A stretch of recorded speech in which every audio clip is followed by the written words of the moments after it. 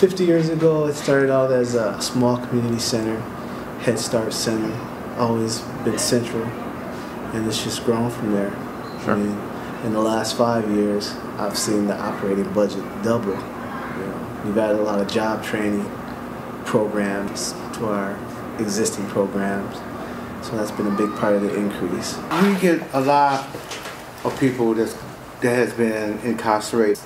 They start at the age of 17 to 24, and after they get to 24, maybe we'll transfer them over to the adult bill, and when they get transferred over to the adult bill, then that's from ages of 24 and up to 58.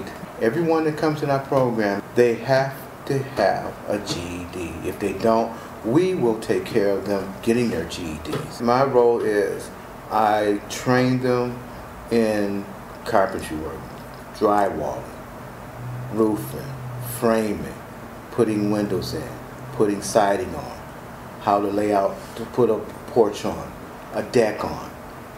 We don't do prefab houses. We call them stick houses. We build from the ground up. There's no ABC frames and stuff coming into the homes. We're building anywhere from $165,000 house to $200,000 house. And we're building it with elevators inside for the handicapped, make everything accessible.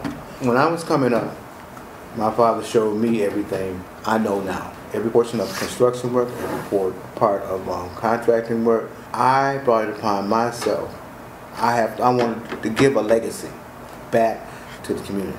Northcott's role in stabilizing the community, part of our mission statement, is really to provide a safe place and a lot of practical, useful, and simple solutions to their everyday problems.